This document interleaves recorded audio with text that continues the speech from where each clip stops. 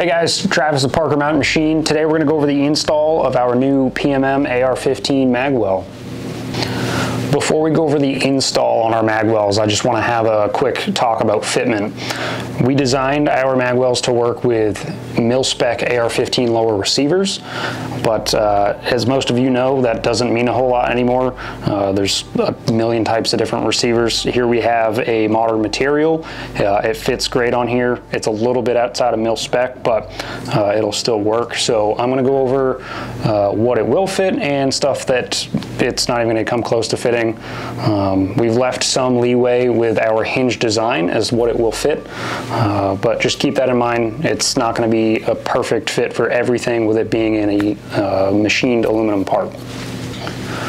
So just a note on fitment here on this modern material, we've got a good example. There is a slight gap on the outside of the Magwell here with the fit to the receiver.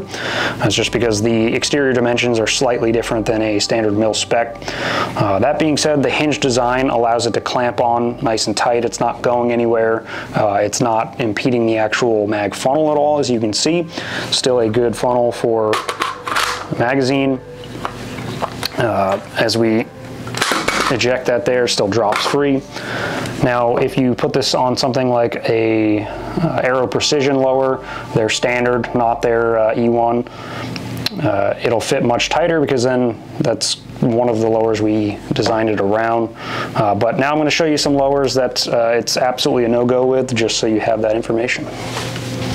So as an example of a lower receiver that it will not fit, this is a Aero Precision M4 E1 lower. They have a built-in flared magwell, and you can see there's a lot different profile on the outside as well.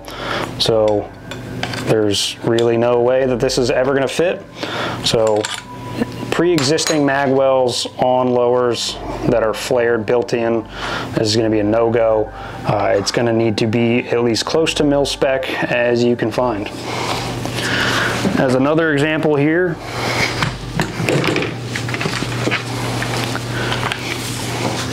we have an LMT Mars lower here.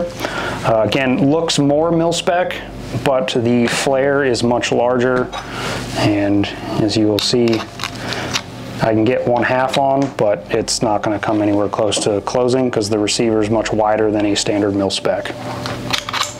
Alright, for actual install in the Magwell, it's very simple.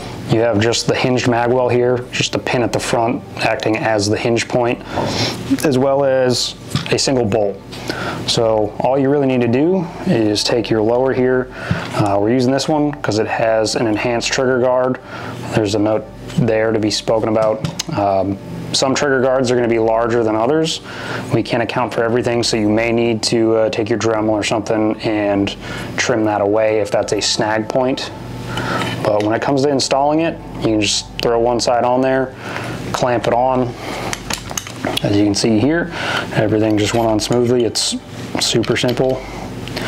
You can take your bolt, you can put a little dab of blue Loctite on the end here, get that started threading into itself. Take your wrench.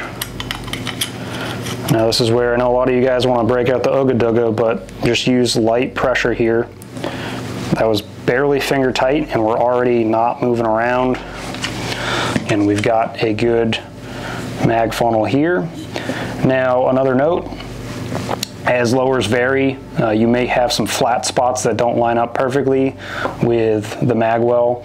This one's actually pretty good. There's a little bit of a ledge here at the back, if that's something you're worried about. Nothing a little round file can't fix, but it's not anything that's going to stop your mag from going in.